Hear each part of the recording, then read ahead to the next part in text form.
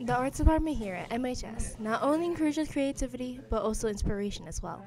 And I think it helps you think in other ways, helps you think visually.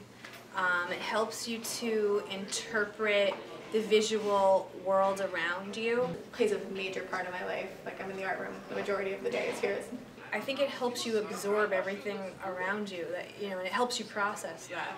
It provides a challenge for them. So if they see something beautiful, people recognize beauty, they recognize things like that, and by seeing something beautiful or something that they're interested in visually, that will usually inspire them. I've learned a lot of things. I've learned how to have patience, because art takes a lot of time. Not only do they express their imagination inside the classroom, but also outside. We're going to be exploring the Grand Canyon, seeing landscape there. We're going to a couple museums. We're going to be whitewater rafting one day. It's going to be a lot of fun. We're painting houses and we're selling them to make money. If you want to express your creativity, join art. I want to do for the rest of my life.